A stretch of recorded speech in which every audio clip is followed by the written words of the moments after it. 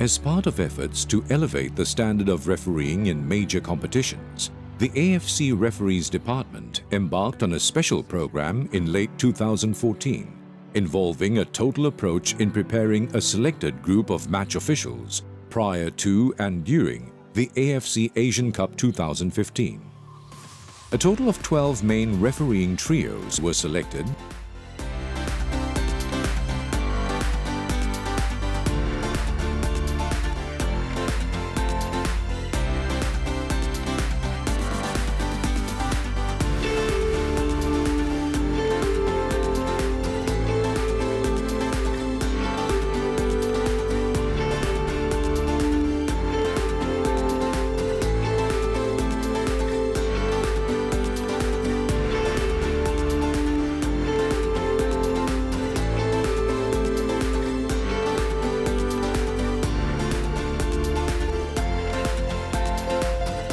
including one from OFC was selected, while 3 reserve trios and 3 reserve referees were also on standby should replacements be required during the competition.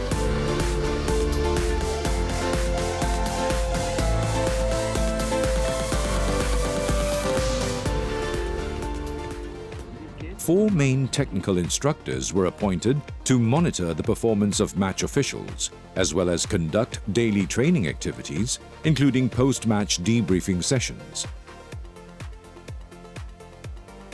Also in attendance were assessors and additional referee instructors, whose functions were to assess the performance of match officials at the venue and assist the main instructors during practical training sessions. 2 referee fitness instructors also oversaw, assessed and helped maintain the physical performance and fitness levels of the match officials. They conducted various fitness training activities and recovery sessions based on daily requirements.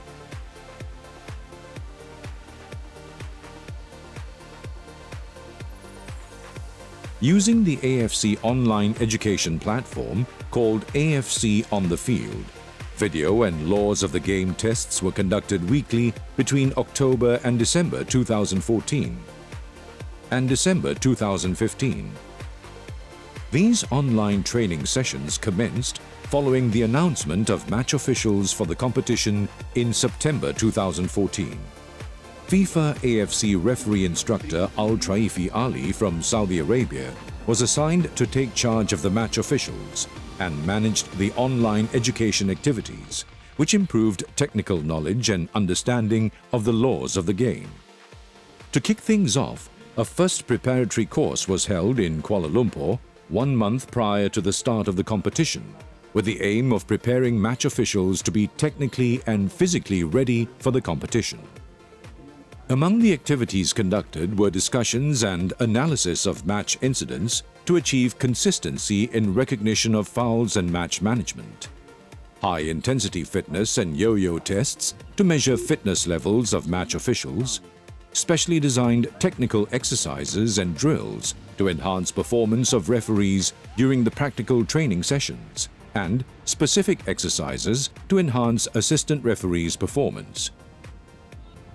Technical instructors were also on hand to provide instant feedback during practical training using video replays. Having completed the course in Kuala Lumpur, selected trios then proceed to attend the second preparatory course in Sydney, which focused on boosting the referees' and assistant referees' competency on the technical aspects of refereeing.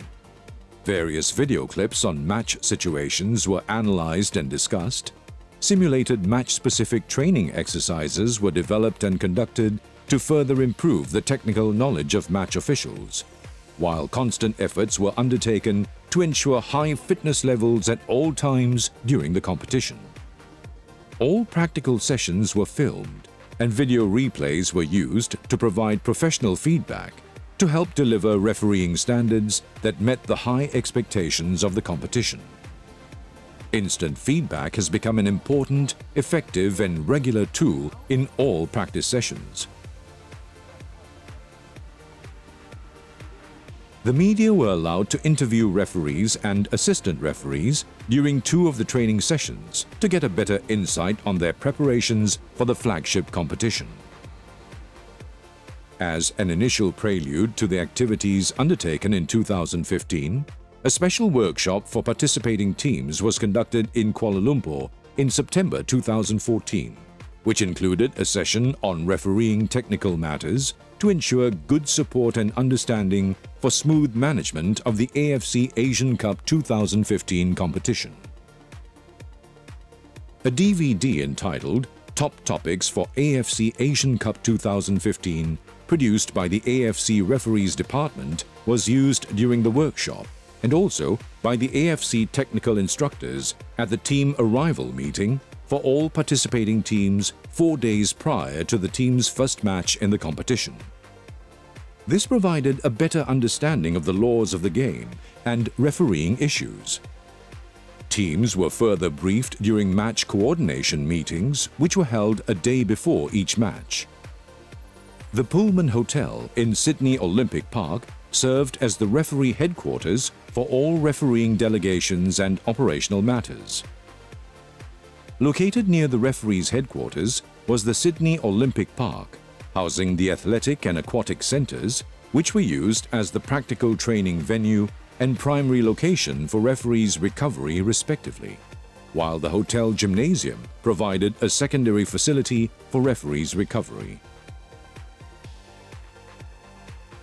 Daily physiotherapy sessions, especially pre- and post-match treatments, were also made available at the referee's headquarters. It wasn't all work and no play, as match officials enjoyed a tour to Manly Beach and a ferry trip to Sydney Harbour organised by the LOC. Officials could also relax and observe live matches at the referee's lounge throughout the competition, while referee jerseys and match balls were autographed by match officials as souvenirs. Vanishing spray was used for the first time in an Asian Cup competition, helping referees manage free kicks effectively. As for the daily transport arrangements to match venues by road and air travel, these were well organized by the LOC Transport and Accommodation Service team with full security and police escort. The LOC also assigned 2 staff from the referees department of the Football Federation of Australia to assist in managing the daily refereeing activities. The organizing and preparatory efforts were given an additional boost when AFC President Sheikh Salman bin Ibrahim Al Khalifa expressed his satisfaction at seeing the preparation activities of referees for the competition during a special visit to the referees' headquarters. As the competition got underway, all 32 matches were carefully analysed and evaluated daily by technical instructors at the media centre in the Sydney Stadium, with refereeing issues being discussed immediately after each match day, while video clips of selected match situations were used to conduct debriefing sessions the next day. The debriefing sessions for each match day were shared online with other venues and were conducted by referees' assessors. Specific advice was also given to individual trios to perform better in future matches. After every match day, staff and technical instructors planned and prepared activities and debriefing sessions for the next day. As part of the preparatory measure, special pre-match training activities were arranged for match officials a day prior to their matches to ensure optimal mental and physical readiness prepared for the game. On match day itself, match officials not only needed to be physically ready themselves with pre-match warm-up routines to prevent possible injuries during the game, but also attend to other important tasks, such as ensuring that the goal nets were properly secured as per the laws of the game, as well as to check if communication equipment used between the referee and his assistants were in good working order. Being mentally, physically and psychologically prepared allowed referees to carry out their duties more effectively throughout the tournament, and coupled with their dedication and professionalism both on and off the field, helped achieve a higher level of performance. This augurs well for the combined efforts of the AFC, refereeing experts and the referees themselves, supported by the relevant MAs in taking refereeing standards to a higher level. The commendable performance of referees in the AFC Asian Cup Australia 2015 reflects and reinforces the fact that AFC is in the right direction in its trust and investment and ongoing efforts in developing, training, selecting, and preparing match officials to achieve even greater levels of refereeing excellence for tournaments in the future.